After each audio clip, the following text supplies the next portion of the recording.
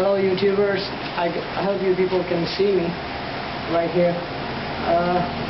Today my video is about the MOSFETs, the field effect and transistors. In one of my electric bike, as I have discussed earlier, I have made a controller all by myself, following a circuit diagram that I found on the internet, and it was pretty successful.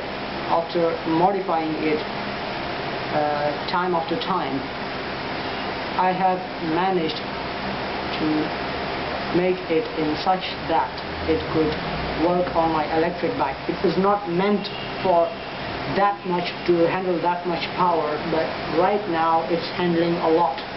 I'm in 60 volts and at about 12 amps maximum. It can handle up to 30 amps with a burst, and it can handle it pretty good. It can handle it pretty good. I have these three MOSFET transistors, as you can see. They are all parallel in the circuit, and they're working pretty well. But yesterday I encountered a problem. My MOSFETs were getting pretty hot, along with the diodes, the protective diode that I used. All of them were getting really hot. The diode is laying here somewhere. I just didn't see where it is. Anyway, whatever. This video is about how to test the MOSFETs. I want to share with every one of you. Most of the time we encounter this problem that we want to see if this MOSFET field effect transistors FET is working or not. I have seen a video on the internet, but that was quite inadequate. And I thought maybe if I make one of my own, that would explain a lot better. As you can see, the components that I have with me on this table is one 12-volt lead-acid sealed lead-acid battery. The MOSFETs that I'm going to test, they're also here. A computer fan, computer supply fan, as you can see, with some of the wires that I could use. So, as the rule goes, on any MOSFET we have three legs. One is gate, the drain, and the source. Alright? So here I have connected, in this video, the MOSFET that I'm using. Here's the gate, here's the drain. The drain is also continuous with the back of this MOSFET. So I have connected these MOSFETs to a heat sink. So my heat sink is the drain, right? And this is the source pin. I hope you can see in the video, this is the source pin, right? So I have connected the positive of the battery with the drain of all these MOSFETs, right? As I've said earlier, my heat sink is the drain of all these transistors, right? So this is the positive. I have also connected the negative of the fan directly. It's working. Okay. I've connected the negative of this my fan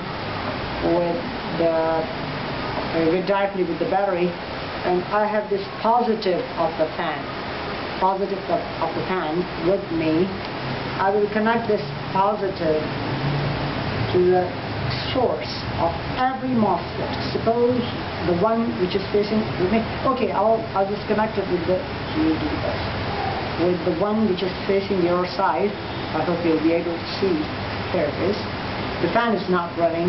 Now, simply using my hands, I will demonstrate that this MOSFET that I'm using is IRFP 150N. It's N Channel MOSFET.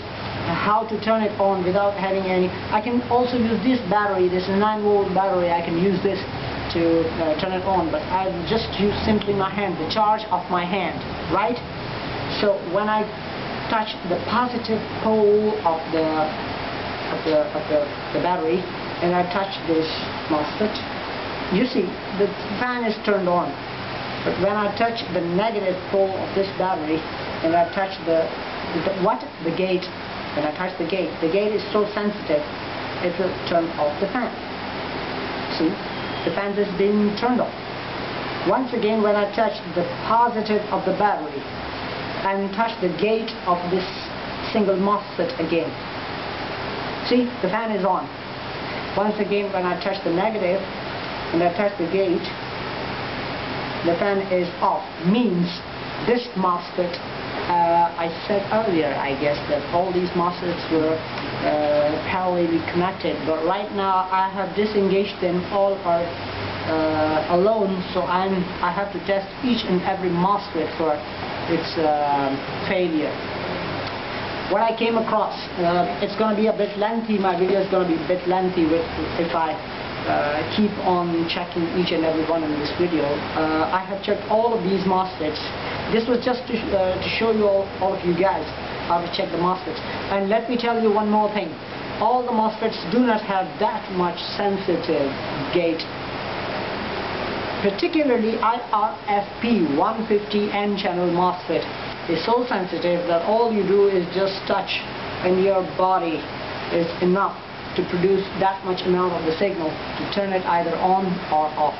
This is named from Peshawar, Pakistan, and on the endless sphere there's a community about the electric bikes. I'm pretty well known there. I call them my family. I really feel alone without them.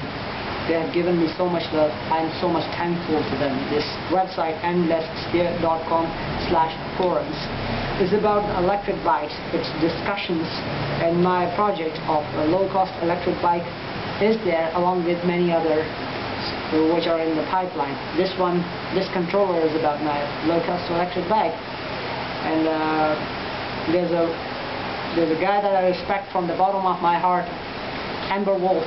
His nick is Amber Wolf. If any one of you guys from Endless Sphere is watching this video, you can see I've got a beard just like my teacher and the Amber Wolf, and I almost look like him, except for the hat. I do not have that hat, and the spectacles. I do not wear them. So, just a joke. Thank you very much for watching my video. This is Naeem from Peshawar, Pakistan. I believe in sharing the knowledge, so I've tried my part of the portion. Thank you very much for watching this video.